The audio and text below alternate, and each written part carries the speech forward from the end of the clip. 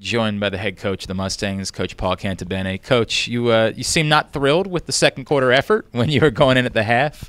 Were you more pleased with what you saw from your team in the second half? I think we really played well coming out of the locker room. I mean, you just can't pick and choose the times you want to play. And I saw in that second quarter, we're kind of picking and choosing our times. You got to play one way, and the way to play hard. That's what we usually do. So unfortunately, we just weren't meeting the standard I thought we should meet at that time. And so we can't let ourselves down, and we've got to play that urgency at this time in April. So to do that, so I think we responded well. You know, we did a good job for the most part. We got the ball on offense, and we faced off great. And I thought Mark played really good in the net and all that stuff. So I thought we did a good job overall. Just got to do a little bit better job picking and choosing our moments. When you talk about that, I think a lot of people would say, boy, you won this game by a lot. What could you be frustrated about? But we talked about it on the broadcast. It's about what's ahead. The most important part of your season is ahead. You're going to need 60-minute efforts every night. Yeah, and for me, it's never about the score. It's about how we play. The effort and all that stuff. You play hard and the effort. It's not. I never worry about the score. So it's the effort and how we play and stuff like that. So we had to do a better job. And I didn't think we were playing the way that I thought we should have been playing at that time. And there's always things you can nitpick when you do that, and that's what the films are for. And we'll talk about that. But overall, we are still playing very well as a team, doing a good shot. We're shooting the ball really, really well. And so I really like the direction we're heading. But we obviously got to play better against Albright, and we got to have a great challenge next week with two very good teams. All right, well, let's talk about that, because this is the last time I'm going to see you before, I don't want to dismiss Albright in any way. I know that's your next game. That's what you care about. But obviously York next week is going to be a very big one. What right now to you is the biggest difference in what this team needs to do in order to be ready for that game? Well, I just think that we got to do play tough. We got to clear the ball, and we got to make the moment of it. We got to pick and choose our moments, but we got to make big plays when it matters the most. And I think that's how you beat York or any good team. Dickinson, we had chances to win that game, or Franklin and Marshall chances, or we can go to Gettysburg.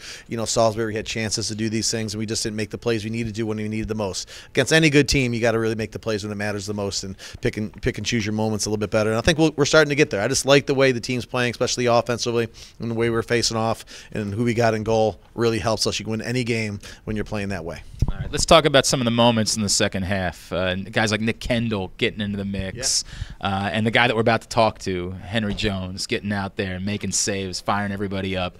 What does that mean to you to see these guys get those type of opportunities? Those guys they practice hard too. They go through all that stuff, so it's good times when they get in there. We expect a lot out of them. We don't want a level of play to drop, but when they get in there, Nick getting 2 goals, his first 2 goals of his career. Ethan Duncott got in there, got his first career face-off win, his first career turnover. So that was great. Got the 2-for-1 there.